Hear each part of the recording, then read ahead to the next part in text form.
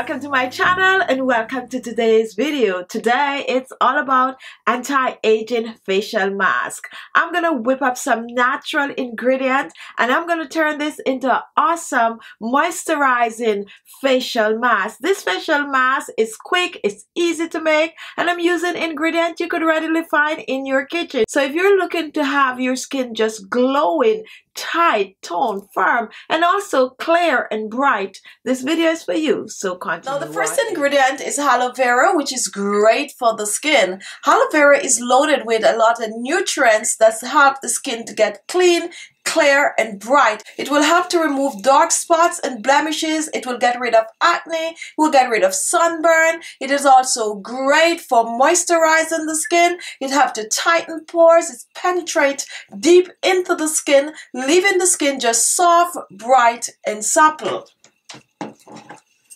The next ingredient is milk, and milk contains lactic acid, which is great for the aging skin. Milk will also help to tighten and brighten that skin. It will leave your skin just soft, supple, radiant, and glowing. Not only that, milk is going to moisturize that skin, it's going to plump the skin up, and if you have large pores, milk is also going to help to shrink those pores. Now I'm showing two options here, okay? We have the fresh aloe and we also have our bottled aloe vera. You can choose to use whichever one is convenient to you. Now to prepare the aloe, you're just going to cut a piece of the aloe, take the gel and blend. And here I already have some blended aloe vera gel. So now I'm going to put the two together to create this wonderful facial mask to tighten and brighten that skin in no time. So I'm using 1 tablespoon of the fresh aloe vera gel and 1 tablespoon of the milk, and I'm just going to blend this together. And that's it, guys. The treatment is ready. Now this is pretty easy to use because you can choose to use it with a facial mask sheet, or you can choose to just apply it with a brush on the skin, or you can use some cotton pad. Now to use a mask sheet, you just want to dip the mask sheet in the solution, And you're just going to take your mask sheet out like I'm showing here. Squeeze out a little, not a lot. Make sure it's still wet.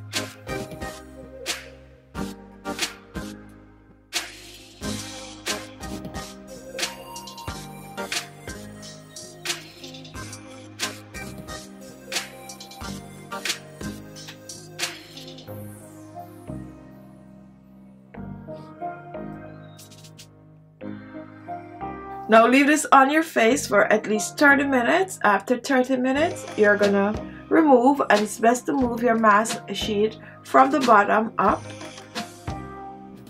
Rinse your face and pat dry, and then move on to applying your favorite facial toner, facial moisturizer. Now if you're gonna use cotton, just dip it in, soak it up, and just use it to rub all over your skin like I'm showing here. Now once you do that, you're gonna leave it on the skin for about 30 minutes, and then you're gonna rinse off with some room temperature water. Once you rinse off, you're gonna just pat dry, then apply your favorite oil or your favorite moisturizer to your skin. Do this at least 2 to 3 times per week for best result, and you're on your way to a younger, brighter, firmer, tighter looking skin. Okay?